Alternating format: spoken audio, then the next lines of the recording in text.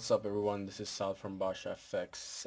In this video I will show you how to create this TV in After Effects. So what I have here is I have already created a comp with the background. So I'm gonna start creating the TV. So to create the TV, what I'm gonna do is first create a solid. Doesn't matter what color you use. And press OK, and then I'm gonna select the TV layer. I'm just gonna rename it, and what I'm going to do is select the round and rectangle tool. If you want to go to that tool, all you have to do is go here and just hold your mouse key, and this will give you these options, and you can just go select that one. And then I'm going to go in there and I'm just going to create a shape for my TV. It's up to you, whatever shape you want to use, you know. I'm just going to do it about here. And then what I'm going to do is I'm going to select that layer and go to my align window, align panel, and just going to center it. Actually, it's that one and that one. And there we have our design or our shape for the TV. The next thing we're going to do is we're going to add a depth cut inside the TV so it looks more realistic. So I'm going to go to TV layer, right click on it, and go to layer styles and go to inner shadows. And down here in layer styles, this will open up when you add layer styles, so you can just go in inner shadows, and then what I'm going to do is put the opacity to 100%, and then I'm going to go down to distance and I'm going to make it 4, and I'm going to make the size to about 18. This is what I used for this project that I've created. So back in here, well, you can see much of a difference because the layer we selected is black. So what I'm going to do is select that layer and add a ramped effect to our screen. And this color will, you know, define our color for the screen. So what I'm going to do is go to the start color and make it lighter, like a light, very light gray, about there. And then I'm going to take the end color and make it to about like really dark gray, or I mean not the darkest gray, but like a little bit less than that. I'm almost there, like about there. And then I'm going to select the ramp layer and then select the points. I'm going to bring the start color point to the center and this one to about here. Then I'm going to make that linear ramp to radial ramp, and then I'm just going to play around with it so it looks more, you know, I'm just going to turn the mask layers off and, you know, just play around with the shadings. You can, you know, change the settings whenever you want, even after you have, you know, added more things to it. So I'm gonna leave it about there. Let me make it more darker. There we go. Maybe like about there, to give like a, you know, like a TV that's turned off, you know, that's how you get kind of that thing. And the next thing I'm gonna do is to make it more realistic, I'm gonna add smudge texture on it, so you know it looks more realistic. So what I'm gonna do is what I have here a smudge texture. You can just Google it, and you know, just Google smudge textures and you will find a lot of those, and you can just bring it into After Effects and just bring it into the comp. And in this comp, what I did to make this transparent and put it on the screen is I created a new solid.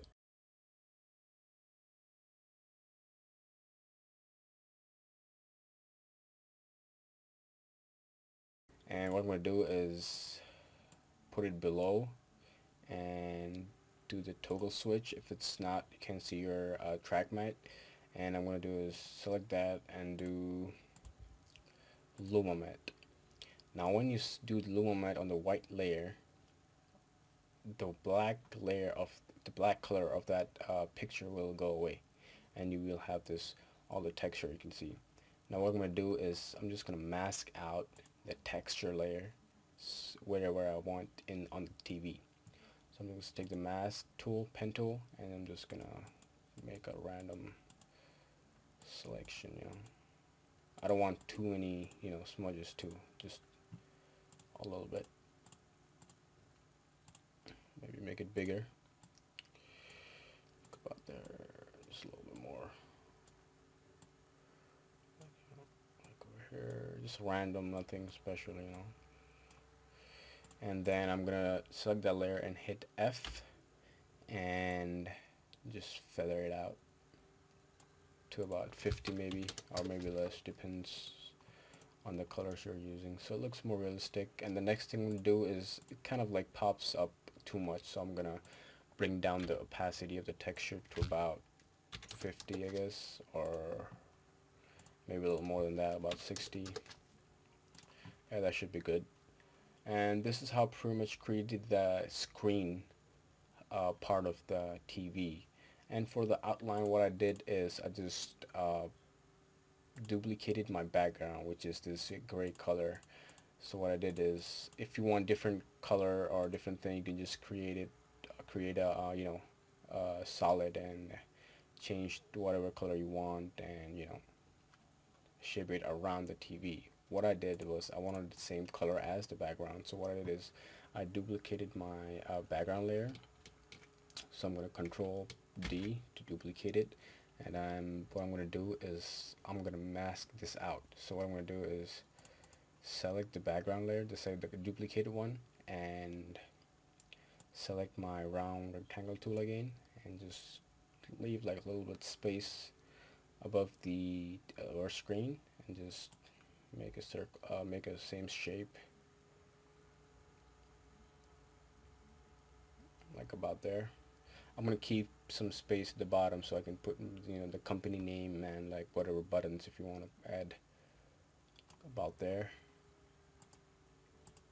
And then now you can't really see a difference because I have the same background, now you can see a difference. But if you go, if I want to keep the background too and this layer too, what I'm going to do is go back to my layer settings, and I can add a stroke or I can add a drop shadow. Let's try drop shadow for right now. That works, but not the best.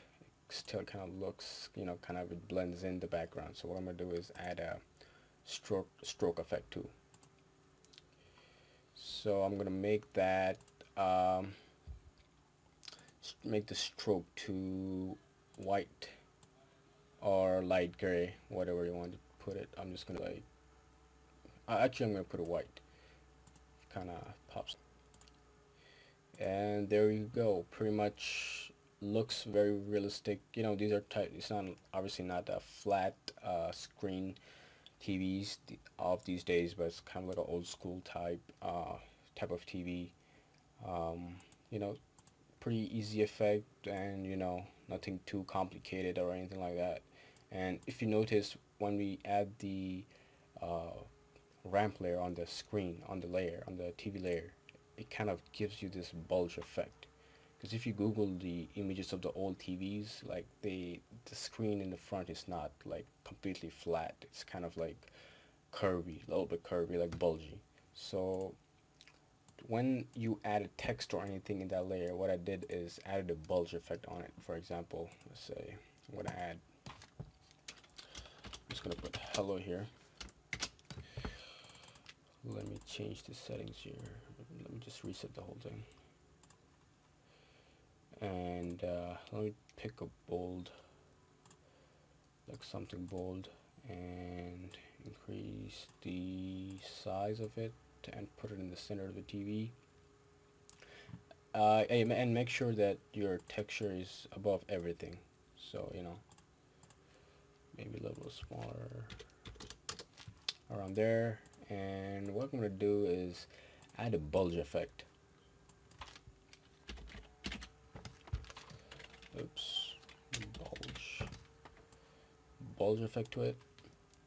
and this will kind of like give you the bulge effect on the text, because on the screen it automatically causes by the ramp effect. So we're gonna just give a little bit of bulge effect so it looks more kind of, you know, it's on the TV, inside of the TV, the text is inside of the TV. So we're gonna add the bulge effect, and I'm gonna put the height to about like 0.5 for right now, and then I'm gonna just bump up the vertical radius and the horizontal radius, and that kind of looks okay for right now. Maybe I'm gonna put a little bit less, 0.3 maybe. Other thing I did to the text in this project was, if I go to the text comp in here, and what I did is I duplicated the text layer, and to the bottom layer what I did is I added a glow effect, and so it kind of like reflects a little bit of light or like glow behind the text, so it kind of looks more realistic, that that's inside the TV, you know, reflecting more light on it. So it kind of makes the text more pop out, you know, and kind of like a glowish thing. So that's it. And the last thing, the light, what I did is just create a green layer and created a circle, a small circle, using the ellipse tool, and then I just put a glow effect on it and kind of emits a light on it, and pretty much that's it. Thank you for watching. Check out my website. um, I have a lot of templates for you guys to check it out, download, and also check out my channel. And thank you very much for watching.